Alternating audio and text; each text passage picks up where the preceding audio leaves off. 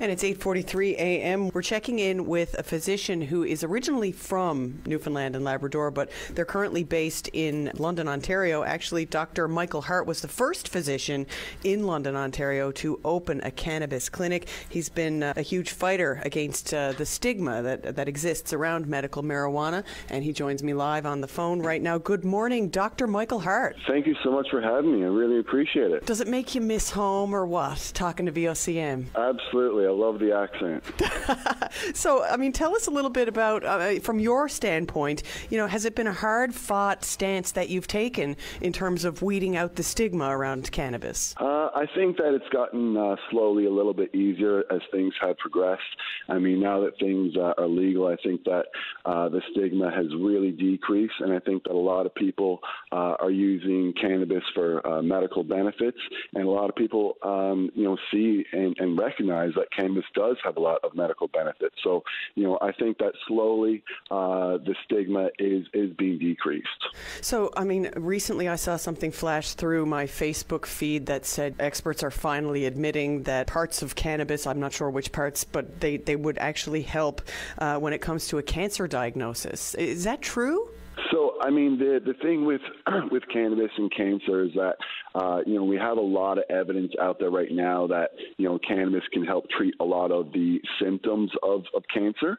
And we also do have some animal models that show that cannabis can actually treat certain cancer tumors. But, we certainly can't come out and say things like, cannabis cures cancer or anything like that. I just don't think that we're far enough ahead in that type of research. But we can certainly say that it can help treat a lot of the symptoms, and we can also say that, in the future there is potential that cannabis may be, a therapeutic target for reducing tumors and actually helping treat the cancer itself. And who are the people that you treat in your clinic? I mean, is it people with epilepsy? Is it people with cancerous tumors? Who needs medical marijuana? So, I mean, I treat, various types of illnesses in my clinic, but, the big things that I think people are using cannabis for these days are chronic pain, sleep, so insomnia, and then also to anxiety and mental illness. So, when it comes to chronic pain, I mean, a lot of people have been able to reduce their use of opioids and NSAIDs with the use of cannabis. So, that's been really helpful for a lot of those patients. And in addition to that, the patients who have trouble sleeping at night, a lot of people have been able to come off a lot of their medications, using cannabis, and they find that, when they use it properly, they wake up the next morning and they feel much more refreshed. They have a lot more energy as opposed to when they're using their sleeping pill, which sometimes can make them drowsy. So, there's a lot of different indications for cannabis, but, those would kind of be the main ones that I would use cannabis for. And Dr. Hart, we had somebody on here from the NLC, and even though you're in London, Ontario, I know you know what that means because you're from here. So he was on here. All right, you know the lingo. But he was saying that when it comes to CBD, there was more seniors stepping forward and saying, give me that CBD oil. So I guess my first question is, what are the seniors using it for? So, as we know, polypharmacy is a big issue amongst seniors. A lot of seniors just aren't on one or two medications, and sometimes it's not even, 4 or 5. It's, 8 to 10 medications. So, CBD is a great medication for a lot of those particular patients because it does have so many indications. So, like I said, it's used for chronic pain. A lot of elderly people have chronic pain. It's also used for insomnia. A lot of elderly people don't sleep that well. It's also used for mood disorder. So, a lot of people who are elderly, they have some anxiety, they have a lot of depression. So, CBD can be effective for all those conditions. And I think that that's why there's a big demand from the senior population. It's because, they're basically, sick and tired of using so many prescription medications, and they just kind of want to simplify their life, simplify their routine and their medication medications and their treatments. And, when you use CBD, you can treat so many different ailments just with one medication. So I think that's, part of the reason why so many elderly patients are using CBD. And, also too, I should note lastly that, there's very few side effects with using CBD as opposed to a lot of the medications that the other seniors are using. So, I think that's a big attractive point with the CBD in that particular population as well. And you don't get that euphoria. It doesn't sort of mess with your mind, right? Is that true?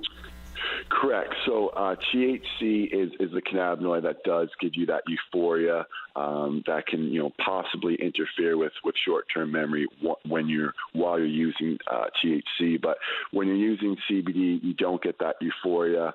So it doesn't act in the same way as THC. It doesn't make you high. So because of that, it's safe for things like going to work, driving, reading, writing, doing whatever you want. It's not going to interfere with your cognition. It may even, in fact, just increase your focus. If you're someone who has some anxiety and you can't really focus, using some CBD oil sometimes can, in fact, reduce your anxiety and allow you to focus. So, it can be really effective for some people during the daytime. And Dr. Hart, as we move towards legalization of edibles, topicals, and extracts, so edibles you eat, topicals you put on your skin. What are extracts? So extracts are basically a concentrated form of cannabis that, it can be used medicinally. I think some people are abusing it recreationally, in my opinion. So, an extract is something that people can dab with recreationally. So that's when you get a really, really high concentrated form of cannabis that can be inhaled very, very quickly. So, that's not the way, the medicine was used before. So we really don't know, the long-term side effects of that. So, for myself, I'm against dabbing. I don't think that people should partake in that. But, if you can get a concentrated form of cannabis and, put that in a trusted vaporizer device, that can deliver medicine, that absolutely is a different story. And that may be effective for a lot of patients. And in your area of expertise, as, somebody who supports medical cannabis, are we ready for the legalization of edibles, topicals, and extracts now?